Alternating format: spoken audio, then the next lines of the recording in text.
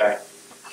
So, in 2020, if you're doing modern breast augmentation, you're using something called a funnel. This is called a Keller funnel. There are two major ones out there. This one's called Keller, the other one's called implant.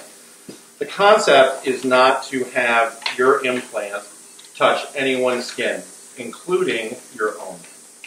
So what we do is we load it into this. And this has a polyurethane covering, and it's super smooth. No matter what surgical prep you do, there's still bacteria on it.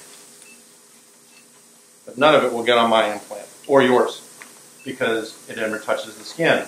So in conjunction with the previous mesh that we just put in and the lateral support, this is now our new projection as compared to this.